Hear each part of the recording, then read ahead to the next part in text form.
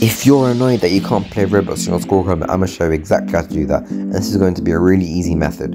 So basically go to one of these Google Docs and then just press the link. If you want to go to this one, press Ctrl F and then type up Rammer. When you type up Rammer, it will bring you to this thing, Ram Ahead, and then you want to press one of these links right here. It doesn't matter which one you press. So I'm just going to press, well, it doesn't really matter, I'm just going to look down and see which one I want. I'm just going to press this one, let's say. So you press that link and then it will redirect you to this browser. When you are here, you're going to want to search up now.gg. So you can see this, take all of this welcome thing off and do now.gg. Press enter, you'll be redirected to this, and then when you are here, on the search tab of now.gg, you're going to want to type up Roblox.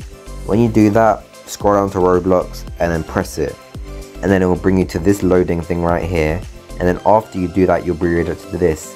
And then you just want to log in and then you can play. You can full screen it as well if you want. And yeah, that's basically it. So thank you for watching and subscribe.